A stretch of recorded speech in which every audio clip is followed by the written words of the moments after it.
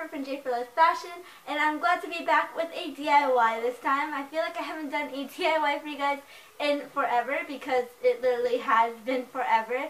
So I'm very excited to be back with a DIY. So today's DIY is actually, what should I call it? A DIY letter made out of tissue paper. I don't really have a title for it quite yet, but I'll think of one. And whatever this video is titled is what I thought of. But for now, in this video footage, I'll call it a letter made out of tissue paper.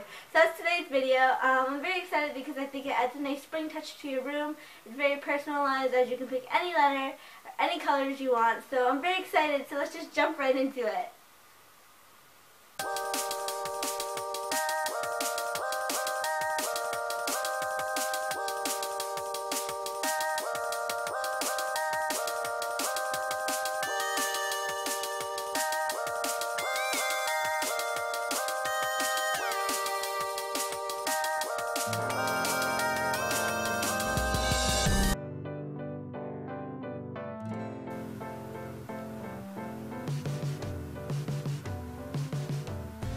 Alright, so let's get started.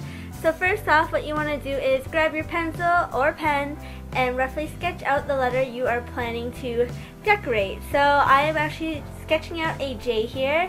It's a very rough sketch. It doesn't really matter how perfect it is because it's going to get covered anyways. As long as it looks like the letter, then you're pretty much good.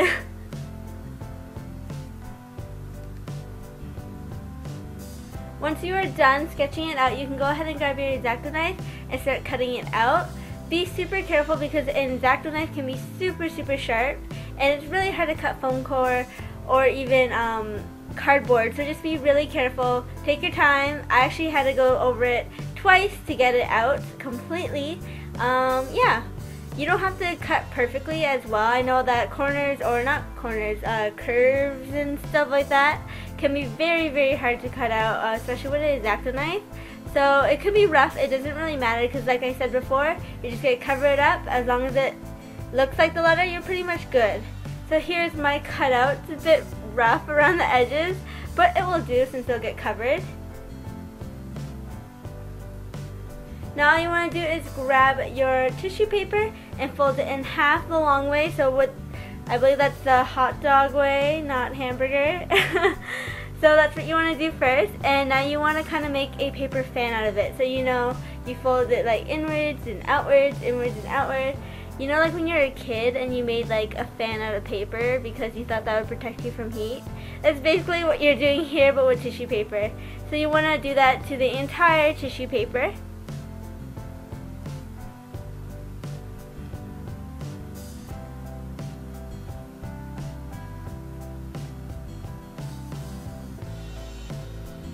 Now that you are done creating your little paper fan, you can go ahead and fold it in half, just so you know where the center is, just so that it's all symmetrical, I guess.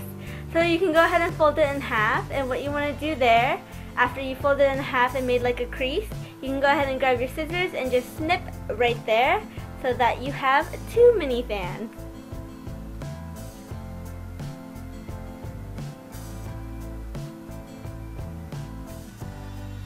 Alright, so once you have these 2 little paper mini fans, you can go ahead and grab your string, and what you want to do is find the center of that fan, or that paper tissue paper thing. So all you want to do is repeat the exact same steps. You want to fold it so that you can find the center and create a crease. And what you want to do from there is grab your string, and all I'm doing here is just tying it up right in the middle, nice and tight and secure. So I did, what did I do? I think I did like a triple knot, like just to be extra safe. But really, double knot's fine. Just pull it super tight. And once you are done tying it up, you can go ahead and spread it out like this. And now you have this circular thing that looks pretty too. But that's not the look we're going for this DIY. So what you want to do after you've spread it out, you want to separate the 2 layers, because remember we folded it, all that fun stuff. So all you want to do is pull the 2 layers apart. Be kind of careful just because tissue paper is very lightweight and rips easily, but it honestly does not matter too much because again, you won't even notice the difference if there is a rip or a tear here and there. So just pull it apart, do your thing.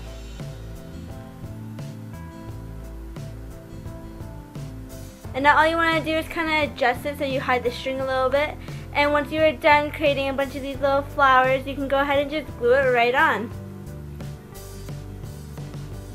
And all I'm doing here is just gluing it and holding it down a little bit just so that, just to make sure it stays in place, you know, because sometimes glue cannot be trusted. And here's my dog video bombing my video. I didn't realize he was actually in the clip, so yeah, I'm sorry if he's distracting. You can't really see him, kind of. But anyways, I'm just, you know, doing a little pattern here, you know, light pink and dark pink, taking turns. But yeah, that's all I'm doing from here. All you gotta do is glue it and you're basically all done.